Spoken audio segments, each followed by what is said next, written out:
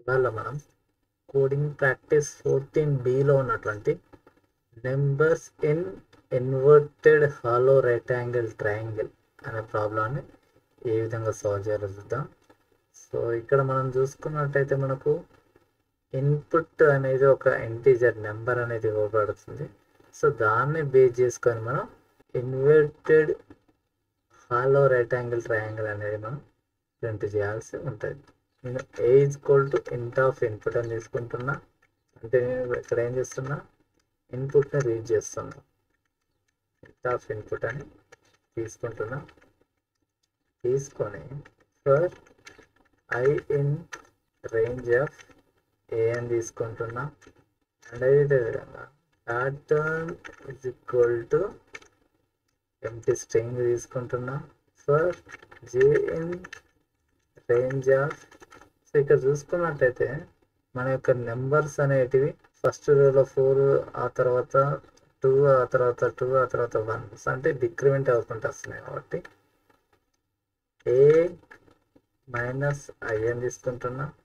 If I equal to 0, ఎప్పుడైతే I అనేది 0 అవుతుందో, అంటే ఫస్ట్ రో అనేది అవుతుందో, అప్పుడు ఏం చేద్దామంటే pattern equal to pattern plus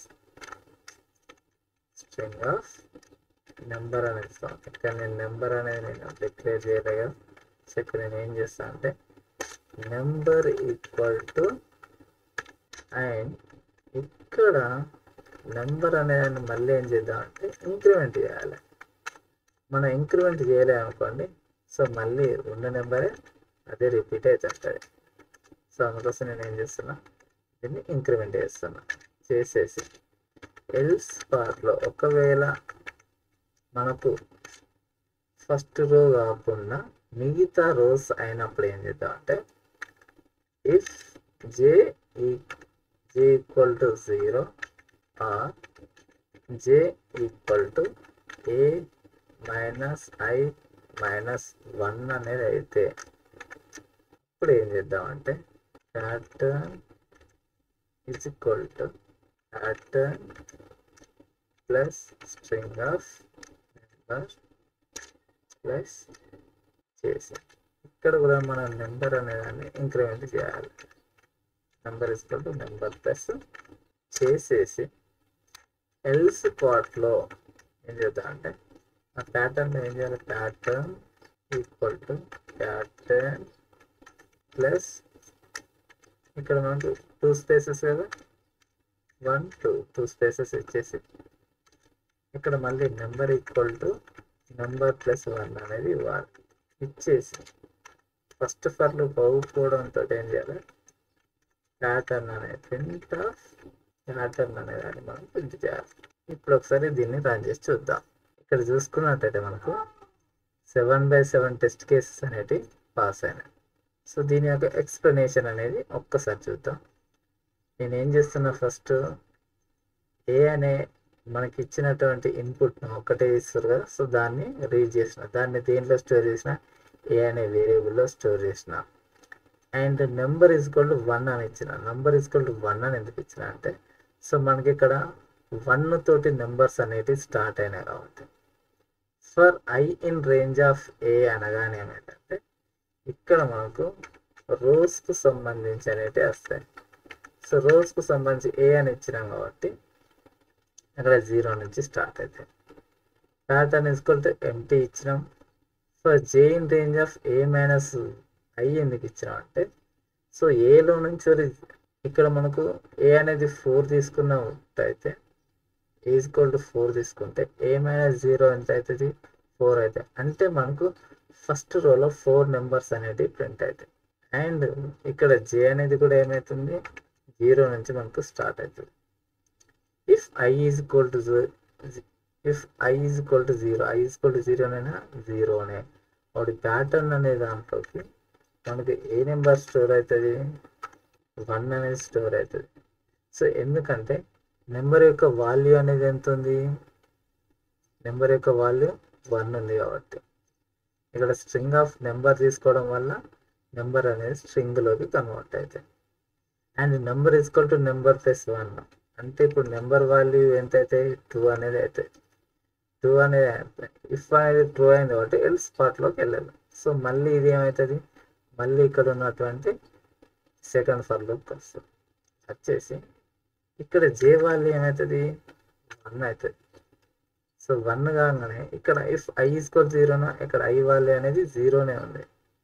అంటే ప్యాటర్న్లో ఇప్పుడు ఏ వాల్యూ స్టోర్ అవుతుంది 2 అనేది స్టోర్ అవుతుంది. అండ్ ఇక్కడ మన యొక్క నెంబర్ వాల్యూ ఏమవుతుంది 3 అనేది అవుతుంది. అండ్ ఇక్కడ మళ్ళీ ఏమవుతుంది, మళ్ళీ సెకండ్ ఫర్ లూప్ వస్తుంది. ఇక్కడ దీని వాల్యూ ఏమవుతుంది 2 అవుతుంది. సో ఇఫ్ ఐ ఈక్వల్ 0 అప్పుడు ప్యాటర్న్ అనే దాంట్లోకి ఏ వాల్యూ స్టోర్ అవుతుంది 3 అనేది స్టోర్ అవుతుంది. అండ్ ఇక్కడ మనకు నెంబర్ వాల్యూ ఎంత అవుతుంది 4 అనేది అవుతుంది. అండ్ ఇక్కడ నుండి మళ్ళీ అయితే మళ్ళీ సెకండ్ ఫర్ లూప్ వస్తుంది. వచ్చిన తర్వాత ఇక్కడ వాల్యూ అనేది 3 అవుతుంది. And if I equal to 0 ఇప్పుడు మనకు ఈ ప్యాటర్న్లో ఏం స్టోర్ అవుతుంది, సో ప్యాటర్న్లో మనకు 4 అనేది స్టోర్ అవుతుంది. అండ్ ఇక్కడ నెంబర్ వాల్యూ ఎంత ఉంటుంది 5 అనేది ఉంటుంది. అండ్ ఇక్కడ మనకు సెకండ్ ఫర్ లూప్ వస్తుంది.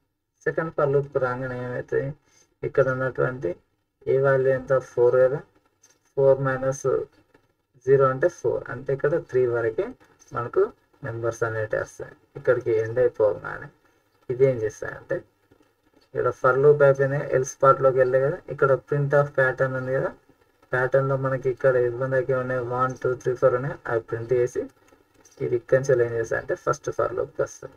ఇక్కడ ఉన్నటువంటి ఫస్ట్ ఫర్ లూప్కి వస్తుంది. ఇక్కడ ఫస్ట్ ఫర్ లూప్కి వచ్చిన తర్వాత ఐ వాల్యూ ఎంత అవుతుంది 1 అవుతుంది.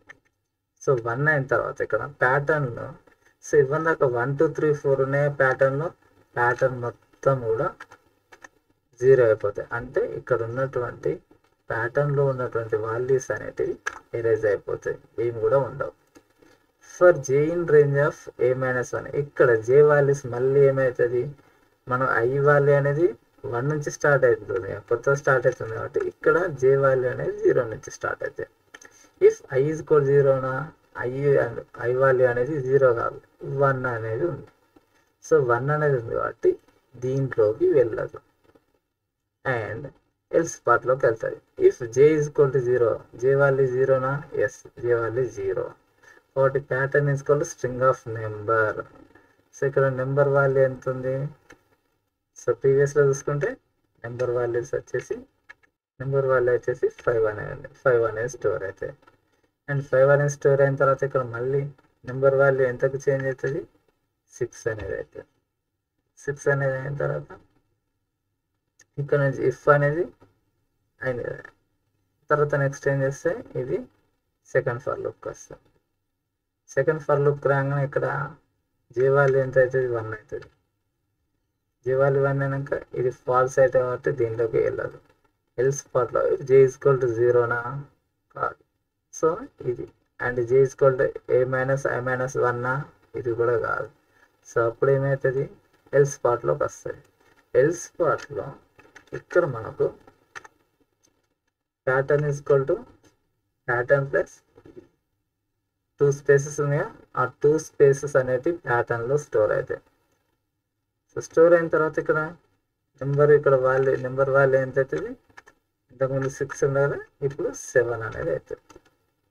సో 7 అనేది అయిన తర్వాత మళ్ళీ ఇక్కడ నుంచి మళ్ళీ వస్తుంది, ఇక్కడ జేకి వస్తుంది. అండ్ ఇప్పుడు జే వాల్యూ ఎంత 2 అవుతుంది. 2లో చూసుకుంటే ఐ వాల్యూ 0 ఇది కాదు. ఇప్పుడు ఇక్కడ చూసుకున్నట్టయితే మనకి ఇక్కడ 2 వరకే వస్తాయి.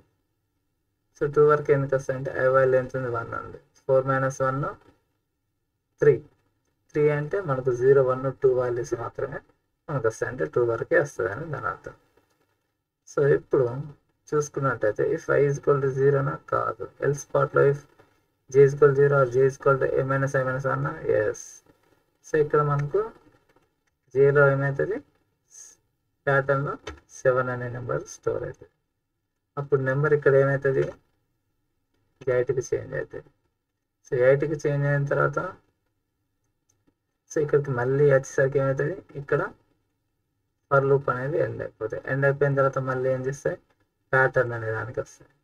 ప్యాటర్న్లో ఇప్పుడు ఏమేమి స్టోర్ ఉన్నాయి, 5 7 ఉన్నాయిగా, 5 and 7ని ప్రింట్ వేసి మళ్ళీ ఫస్ట్ ఫర్ లూప్కి వస్తుంది. సో ఫస్ట్ ఫర్ లూప్కి వచ్చేసరికి ఫస్ట్ ఫర్ లూప్లో ఇప్పుడు ఐ వాల్యూ ఏమవుతుంది, 2 అనేది అవుతుంది. సో ఈ విధంగా ఈ ప్రాసెస్ అనేది రిపీట్ అవ్వకుండా మనకు కరెక్ట్ అవుట్పుట్ అనేది ప్రింట్ అవుతుంది. ఎక్స్ప్లెనేషన్ మీకు నచ్చినట్టయితే లైక్ చేయండి, షేర్ చేయండి, కామెంట్ చేయండి. Thank you for watching.